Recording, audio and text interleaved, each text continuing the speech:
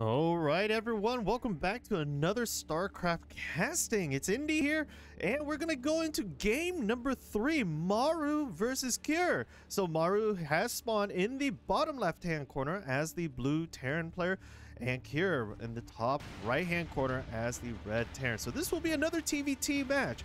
So I'm really curious to know what's going on through Cure's mind. I mean, Cure is down 2-0 right now, and you know, the thing is, he's been using the same exact play style, same exact strategies these last two games, and Maru's been responding with you know, better micro, better decision making, and also another macro focused game. And so I'm very curious to see what's going on through Cure's mind right now.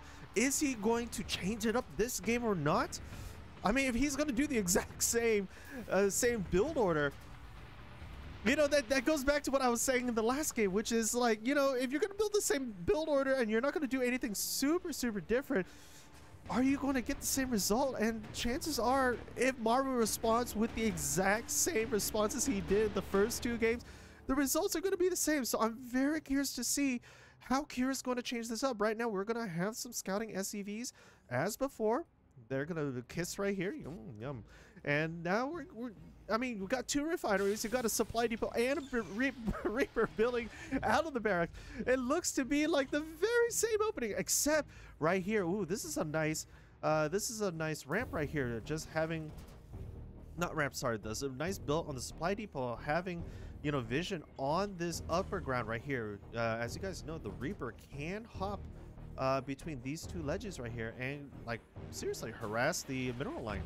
And so just being able to build on the little ground right here, this little gateway area right here, what is it, jumpway, is going to be really helpful. And so Maru's doing the exact same thing. He's camping his Reaper out in the front.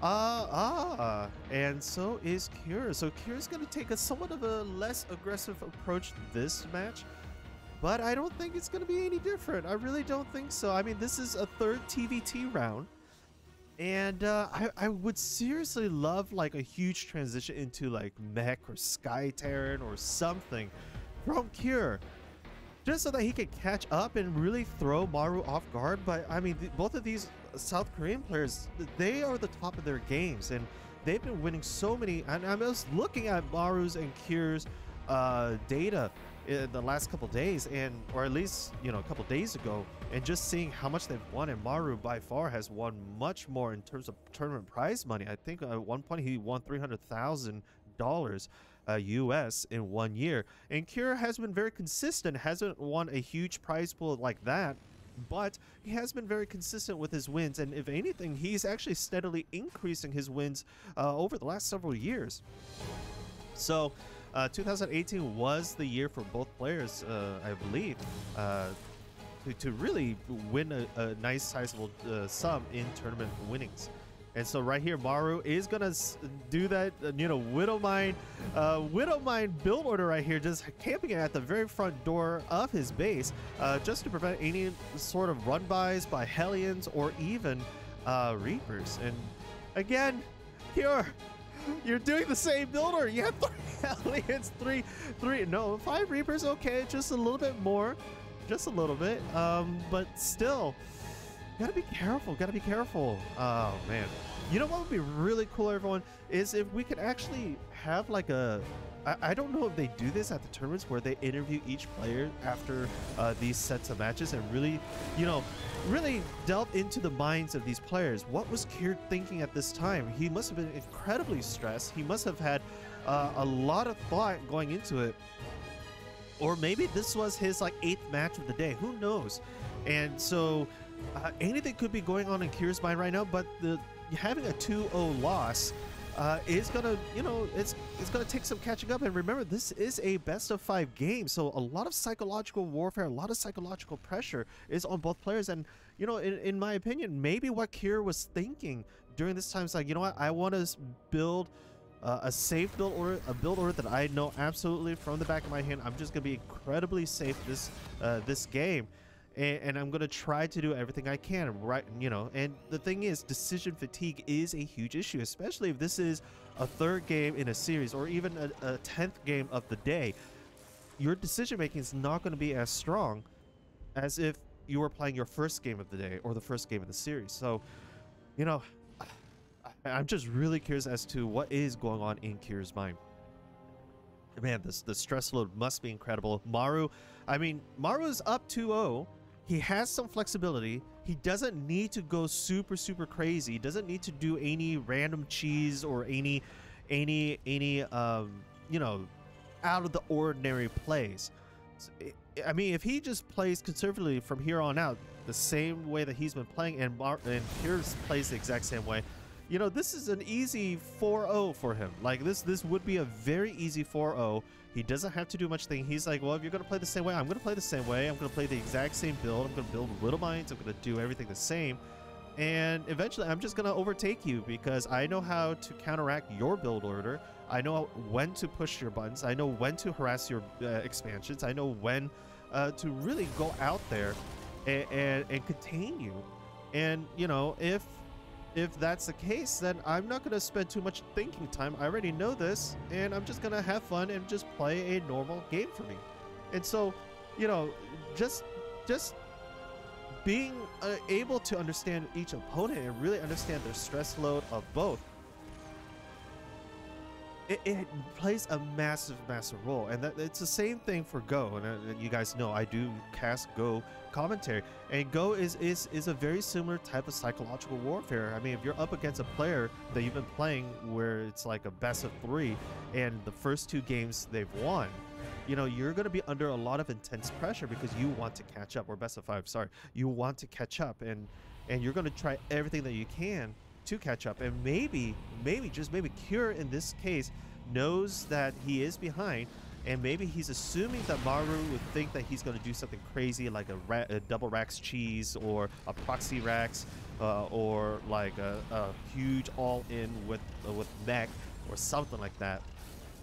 And so I think he's banking on the idea that Maru is probably going to have that on the back of his mind, and so he's just going to keep playing a normal game just to throw Maru off his tilt, or off his game. Tilt Maru. There we go.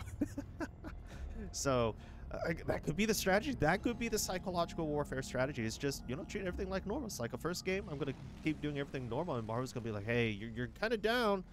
What's going on? Why are you playing so normal? Maybe. But anyways, Sensor Towers is going to go up for Maru. He is going to have Siege Tank and Cyclone available. That Raven count is going to go up for Maru with a double Vikings right here. And so Maru does have a pretty sizable army. He does have a good positioning. His tanks are sieged up. Cure putting down a scan just to see what he's really dealing with. And honestly, with the amount of army supply right here, and even though you have a medevac, you're not going to be able to break through the tank line that easily, especially when majority of your army is very squishy. Okay, but here's the thing: while Cure's army is out on the field, his natural expansion, or his third expansion, is very empty right now. So if there was any chance of a run by, which there isn't, because Cure also has split his forces to watch the southern entrance as well. If there was any run by, either medevac drop or anything, Cure's going to be left undefended at home, and that is a huge advantage for Maru. Maru is starting to get those medevacs out. We might see some drop shenanigans right here. There is no sensor tower right here. There is a command center, so this command center will be kind of vulnerable for the time being. But there are no sensor towers. There is no turret missiles at base. And so what we do see right now is just Cure's army pretty much on the doorsteps of Maru's, trying to do like a psychological contain right here. But Maru's like, you know what, you can try all you want. I'm up 2-0. If you want to try to psychologically contain me, fine. I'm just going to keep playing my game. And sometimes that's also the best strategy. And so, you know, this still looks like the first 2 games. I mean, if you guys want, just fast forward to the end, because I feel like this is This is gonna have the same result. I really feel like this is gonna have the same result. And oh, I probably didn't even introduce the map that we're on. We are on Atmospheres LE. I really love the decor of the map. You know, a lot of these terrazine, these plant life right here on the side. It's really cool. Adds a little bit more of a aesthetic look, dynamic to the map itself. So I really like this inclusion that that Blizzard design team has done. Look at those little fishes. Look at that. They're swimming. Okay. And so we do have this lone marine right here, and he is going to pop. Unfortunately, it's not underwater. You're not going to swim up these fishies right here. Looks like it's a lake, maybe. Yeah. As you guys can see, I'm paying attention to more of the decor than the actual like battle. It's really it feels like I'm watching a replay again because everything seems so similar. I mean, the timing of a starport, the timing of the planetary, it's so similar from the first two games. And my money honestly is going to be on Maru. We do have a close engagement right here. We will have somewhat of a try to. Maru's going to try to run by him, but, you know, being in control of that Zelnaga tower, Kira's going to see everything. So run by is not going to be very effective here. We do have some turret missiles being built up right here. We do have sensory towers. You know, Maru is going to be... Ooh, what the heck? Okay. I believe we have a command center flying by to the 5th center. There we go. We do have a command center trying to take a 5th expansion for Maru. We do have a very sizable army right here. Look at all the Vikings. How many Ravens do we have in this production line? Here, let me see the unit count. We do have 5 Ravens to 2 Ravens. There's only 2 Ravens in this army. Ooh, I don't know. I mean, you know, the amount of Ravens that we have for this army right here is going to be really nice. And we have an engagement right here in the center, but those Marines are not going to be, you know, backed up by the siege tank. But these are, and so if these siege tanks siege up when the Marine is like, you know, face planting right in front of them, it's going to be a nice, you know, Marine blender juice right there. And so we do see a couple siege tanks sieging up, trying to defend the 5th expansion, or the 6th expansion, excuse me, for the Red Terran player. We do see a couple of siege volleys hitting these Marines. But the double medevac right here is going to heal up. We do see a stim, and the Marines are going to go place plant right in. We do have a disruption field right there. I think it's called a disruption field. I really need to go see what the names of these spells are called. But we do have armor-seeking missiles right there, lowering the armor of these bioforces right here. So that means that they're going to be incredibly squishy against these siege volleys. Won't take as many siege tank hits to pretty much kill them off. And we're going to have to wait for the armor to run out. There we go. And so now we're just going to play around, and there's going to be a massive run by on the side right here with a whole bunch of Marines against 3 siege tanks, and it's going to take out this this expansion. Wonderful skirmish by Cure. Now, will Maru be able to do the same? Cure did a fantastic... Oh, wow. We are underwater. Look at these Marines floating up. We are underwater. So Atmospheres LE is an underwater map. That's why there are fishies. Okay. Fishies. 22 SCVs has one down in that engagement, and that is a huge loss. Right now, we are on 85 to 66, and we look at the income tab. Right now, Maru is down by 1,000 in terms of income. But with the help of those mules, it's going to really, you know, kind of close the gap right there. But Maru does need to catch up with the production of the SCVs. He can't really stay for too long being underproduced like that. But look at all those effective cancellation disruption fields from the Ravens. And this is the thing. When you have a high Raven count, you're able to cancel the siege tanks much more frequently. And, you know, Cure doesn't have that many Ravens. And so he has, what, 3 Ravens now? And trying to produce 3 more. He does see the disadvantage of not having that many Ravens, especially when your opponent is going heavier in mech than you are. And so just being able to take out those 6 or 7 siege tanks in that prior engagement, Maru really was in the advantage. And look at another disruption field or cancellation field right there is in play. And so it's you know, it's now Maru is putting on the pressure. He is going to try to take out these triple command posts right here, command centers. And if Cure does lose, if Cure loses this triple, that is a huge loss. I mean, that's what, 900 resources plus however much it costs to upgrade these command centers, 150 for orbitals, and I believe 150 plus 100 gas for the planetary.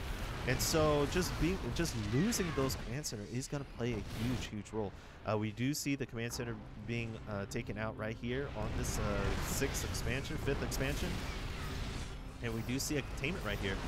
And, you know, this is a scary position. We do see those armor-seeking missiles going out for both sides. But the Viking count for the Blue Terran player is going to be a little bit higher, and we'll be able to take out these Vikings. I mean, the upgrades are the same. You have 3-3 for the Terran Bio right here, as well as, what? 2-1 for the vehicles and 1-1 for the air. So we will see vehicle upgrade level 3 for the Blue Terran player. And so if the level 3 comes out, if the 3-2 comes out for Maru's going to be in a very good advantage, especially when his opponent isn't upgrading right now. He's focused on getting a attack upgrade level 1, and Maru already has that. Maru already has upgrades, and so Maru is at the advantage right now. I mean, just taking out those triple command centers right there, that was a big play. Big play. I mean, it's like I said, Maru's supply account is at the 200 mark. He is going to be containing. My goodness, that is a lot of Ravens. A lot of Ravens. And so you can see Maru is very comfortable with doing a lot of micro style plays. He's building a lot more spellcasters than his opponent. His opponent is catching up in the spellcaster count, but I don't know if Cure's as comfortable as Maru with his micro. Again, when I'm saying comfortable, I mean like just a little bit. Even a couple more actions per minute is going to make a difference in these professional style games. I mean, it's just a snowball effect. And so we are going into the 17-minute mark right here. And both armies is going to be around. We do see a lot of armor-seeking missiles on this, and a huge volley from these 2 siege tanks, hero siege tanks, taking out quite a bit of the, quite a number of the bio units right there. And honestly, this looks to be GG. Honestly, with the auto turrets being forced down, taking out these bio units, which are incredibly squishy right now, and pretty much everything just died out. You have 2 siege tanks left. I bet you some fields are going to go down exactly. And, you know, we're going to run up the ramp. We have a whole ton of Vikings taking out all those medevacs, all these armor-seeking missiles, and as well as auto turrets. And that is GG. Maru has now contained the 3rd win out of the best of 5 series. So still anybody's game, but if Maru wins this next game, I mean this is GG. This will be GG. And so we're just gonna have to wait and see what happens, because you know it's